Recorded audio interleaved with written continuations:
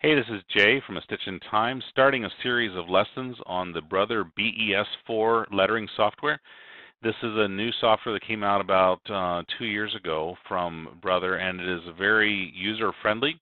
It opens up a wide range of options for our machines without costing a tremendous amount of money. This first lesson here, we're going to talk about how to open up designs, start creating new designs and working mostly with fonts, and then we will move on to other things in future lessons. When you open the software, you'll get this blank screen, and in order to start a project, you have to go up to the top left-hand corner here where it says New, and when you click on that, it will open up a new screen. Now, some of you will think better in metric, and some of you will think better in inches. And if you notice right up on top here, it's currently showing in metric. It says mm on the side here. If I just simply right-click on that, I can now see that I have both metric and English. I can switch to English. If I right-click on it, I can also choose to show grid or my grid settings. So if you want to line some things up, that's very useful.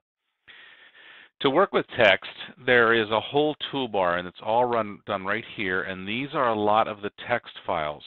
And they're very simple to use. We're going to be working primarily with this basic straight text here.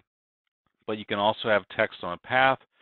You can have it follow the path. You can do vertical. You can arc it. You can create your own monograms. You can do stepped text, or you can even have spiral text, depending on what you're working with. But for right now, we're going to click on normal. And then we simply come down here and we click somewhere in the open screen. And right now you see it translates to this big cursor, and we're going to type in stitch, except I need to spell. And right now it's just giving me an outline. If I just click outside of there, it will turn it into stitches. And they look kind of grainy on here right now. At the top of the screen, if I want to see what they look like in real stitch out, I can click on 3D and we'll turn it into 3D stitches. But if I want to change this to a different font, I can click on it to select it. And right over here on the right, you see that this is called an Aiden font. And when I put my mouse over it, I'm going to see if I can bring this over here just a little bit more so you can see what's happening. If I put my mouse over it, you see how it gives me all the different recommendations. It shows me what fonts are in here, what letters are available in here, and it also shows me the maximum and minimum heights. And this is important to know when you're working with some designs. But that's just found by hovering over top of it.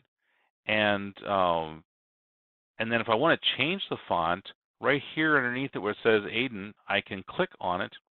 And these are all the fonts that are built into here. There's 200 fonts.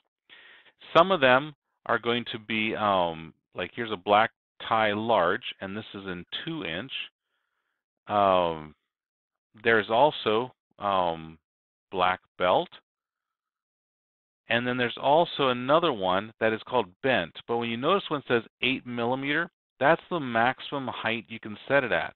8 millimeters is 1/4 of an inch. And so that is really tiny lettering, but it's perfectly digitized for doing those recipe cards or things like that that you want to work with. But I can simply choose any font that I want. I can change the text right here. And I can also choose whether if I have multiple lines, whether I want them centered or left justified or right justified. That's up to them. Up to whatever I want. Here's where I can set my height. And so if I want this to be 3/4 of an inch, I can type in 0.75, and that will change that. But none of these settings here happen until I click apply. And once I click apply, then it shows up over here. And I can say, ooh, that is not very legible. I don't like that the way that looks. Well, you simply select a different one and click apply. Now you notice here, it says that there's only an S. Why is that? Because if I put my mouse over top of here, notice that it gives me no lowercase letters, only uppercase. And so I have to go and find a different one that has both upper and lowercase. And see, these are all uppercase. There's one that has upper and lowercase. And now my stitches show up here again. I can change the height. I also have some really nice tools around the stitches right here. If you notice, there's black squares, or blue squares and blue diamonds in here. The blue squares is so I can change each individual letter. And so if I wanted to make this S bigger than all the others, I can click on that one time, and now I can take that, and I put my mouse on it, and I can make that stitch bigger. But now there's too much space between here and here. So that's okay. I can click back over here to one of the other stitches, and now I can go to that little diamond, and if I click that, I can drag the other letters to the right. And this is called kerning. When you drag the diamond, it allows you to go between them and move them all apart a little bit, so that you can adjust the spacing in between them. That's how you would select your different stitches, or different settings there. If I wanted to change, again, if I want to change the arc of the font, I can change it just by stretching this both to the top and to the bottom. I also have the ability to stretch, oops, go back here.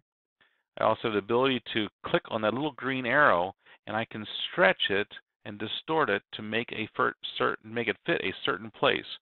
So if I have a 4-inch block that I want to fit it in, if I look down in the bottom left-hand square, I can see this is 3.62 inches wide by 1 inch tall.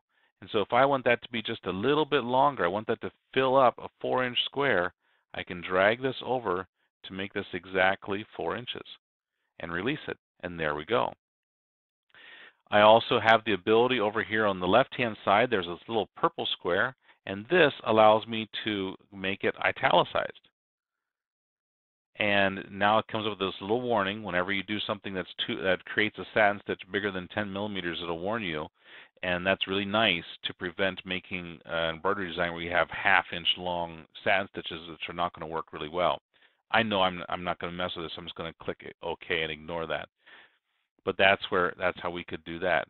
You also can go up to this one, and this is going to change the entire height. This is where I can adjust it proportionally to fit whatever I want. Again, it's going to show me that warning. And then if I go to the top right-hand corner, there's an orange button, and that allows me to rotate it. If I want to add another line of text to this, I just simply click outside of it so I have my cursor back, and now I can type in